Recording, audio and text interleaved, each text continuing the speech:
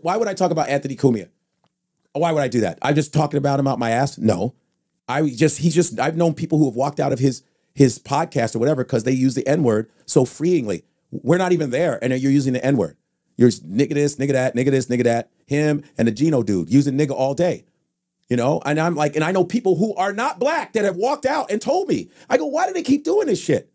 I don't understand why we're always brought the fuck up. And then when the real motherfuckers walk in the room, you quiet. I don't get it. You quiet as fuck. You don't say shit when we walk in the room. You mad quiet. What happened? But you want to say that little dick energy bullshit for what? So I'm saying that, and I'm glad it got to him. Fuck that shit. I'm getting sick of this shit, man. And we're nice to everybody. We're cool with everybody. Thinking like, oh, I like this guy. Blah, blah. And then you, nah. But you didn't say that shit when I was right there. Punk.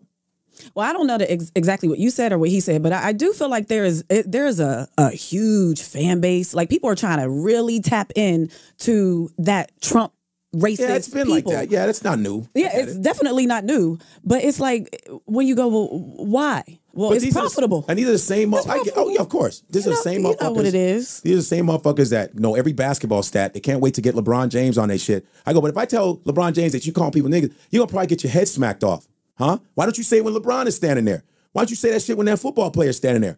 You don't say a fucking word, but when we leave, you nigga this, nigga that. You punk motherfucker. Now what? All of you cats that do that shit on the radio, you a punk motherfucker for saying that. And you be around us. If you be around us and then you say it when we leave, though. Let Mike Tyson come on the Cumia Network. You say it then. Challenge yourself, partner. Challenge yourself. See how that works out for you. What the fuck? I'm just saying, man. If you're going to be about that shit. Don't be racist when it's convenient. Be about that all the time. Is what I'm saying. And I'm not no bully. I don't do that shit, but it's just disappointing that we're always nice to these people and then they're fucking popping off at the mouth. What is your obsession with us? Huh? Your obsession with black people, dogging us all the motherfucking time. Because you got to keep your bitch because we might take it from you. Fucking bitch. Go ahead. I'm sorry. I have the video.